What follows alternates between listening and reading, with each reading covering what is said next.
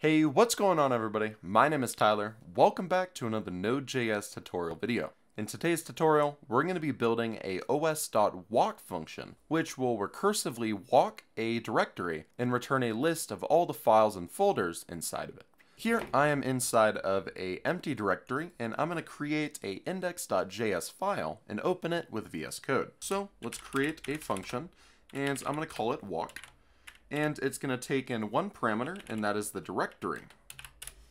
Now, what we want our function to do is store a list of all the files inside of a directory. So I'm going to do const files, we'll call it folder instead, and this is going to be an empty array by default. Then, at the very end of the function, we're going to return the folder array. And that's basically how we want our function to work. Now, what we actually want to do is define a few imports so we can get a list of all the files in a given directory. Const files is equal to read dir sync. Now, this is a default Node.js function that comes with Node.js. What we have to do, though, is we have to do const read dir sync is equal to require fs. And just like that, we will now be able to get access to this function, which you can see takes in a path and returns an array or an iterable of all the paths in there. So the path we're going to pass in is this directory. And by doing so, we now have a list of files, which you can see is a string array. So just to test this, what we're going to do is I'm going to console.log files, just like so. Now, I'm going to come down here and do const files is equal to walk, and I'm just going to pass in a drive to test this out. So I'm going to pass in our current directory. So by passing in the current directory name, and then coming up here and using the run code extension, we can run this out and see if this works. And what you'll see is inside of our files array, we get one object with an index.js. Now, let me also create a folder called test. And inside of here, I'm going to put a test.txt file as well. And when we rerun this, what you'll see is we get index.js and test. So now what we want to do is loop through all of the files and folders inside of this files array. And we want to determine which one is a folder and which one is a file. So let's go ahead and do that. First thing we're going to want to do is do files.forEach. And here, we're going to have the file. And I'm going to change this to file name, because what we'll get is the actual file name. So if I console.log file name, what you'll see is we get index.js and test. Perfect. So what we actually want, though, is the full path to the file. So we're going to do const path is equal to, and I'm going to use a templating string, and by passing in the dir, and then we're going to use a new thing called separator, which comes by default inside a path. So sep is built into the path module, and what it is it gives us either the backslash or the forward slash, depending on what operating system we're on. So I'm going to do dir separator, and then we're going to pass in the file name. So if I also console.log path now, what you'll see is it gives us our actual full path to the file. So index.js goes to file, Node.js tutorials, walk, index.js, like so. So now what we want to do is determine if this path is a folder or a file. Because if it's a folder, we need to recursively walk that folder as well. So let's check that. And to do that, we're going to use a method called ls.stat.sync. So ls.stat.sync. We're using the synchronous version for simplicity's sake, but in actual production function, you would not want to use a synchronous version for this. So we're going to do if ls.stat.sync, and this is going to take in our path. So we're going to pass in the path, and then .is directory. If this is a directory, we are going to run this block of code, else, we're going to run this block of code, right? And I'm actually just going to invert this, so this is a clean one-liner. There we go. So here is what we're going to do. If this is not a directory, so if the path is a file, not a directory,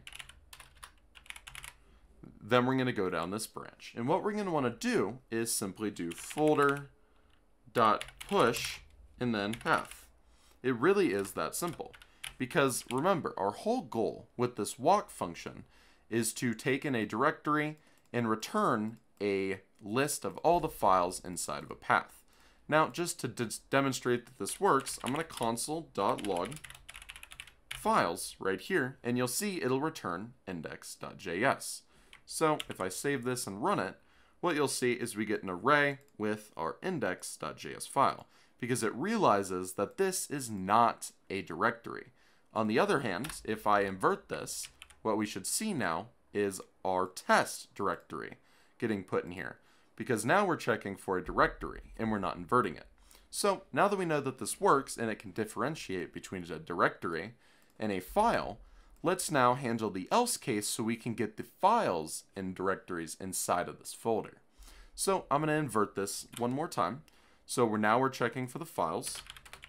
So this is a file. What we want to do is run this else block if we get a directory. And this is also very simple.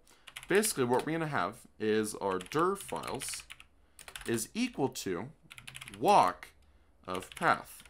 Because remember, our path, for example, in this case, is test.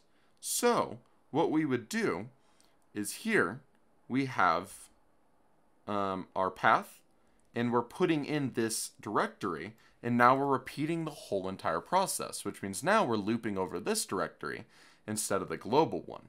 So by simply doing that, and then doing folder.push dir files, but we also have to do ... to concatenate this array onto this one. And just like that, we actually now are completely done with our walk function. If we run this now, and we see, we can come in here and we get this. Inside of our directory, we have our index.js. And then we're going to go and get our test directory and get our test.js. For example, if we do test.py, right? So I create another file in here, and I create a new folder called new, and then in here, I create a main.js file. Now we have a more complex structure, but it'll still operate the same way. Let me run this, sorry, there we go. And here you can see we get our index.js file, our main.js file, 3 directories deep, as well as our Python and our txt file. Now, there's a few things we can do to tidy up this function and also add some extra functionality. For example, currently this will throw an error if we try to read a file we don't have access to.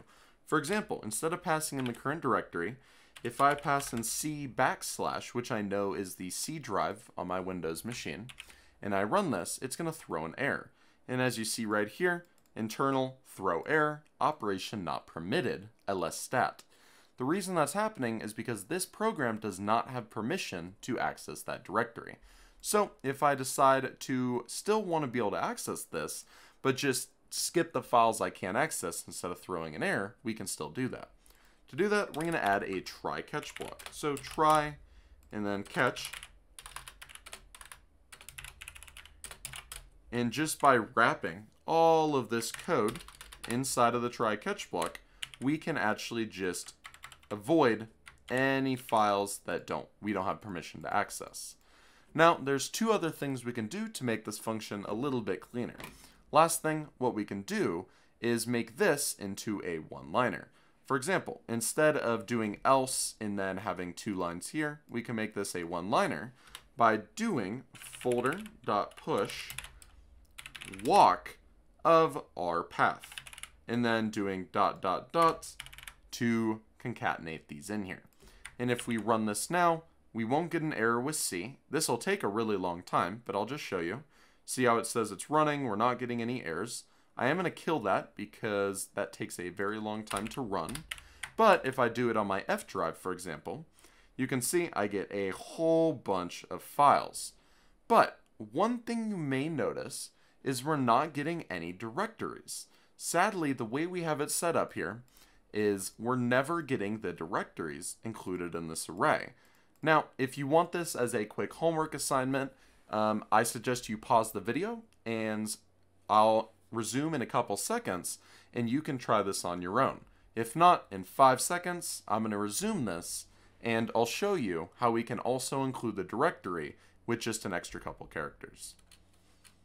Okay, so by simply adding a comma into the push function, because this is a iterable that we pass in, I can simply pass in the path.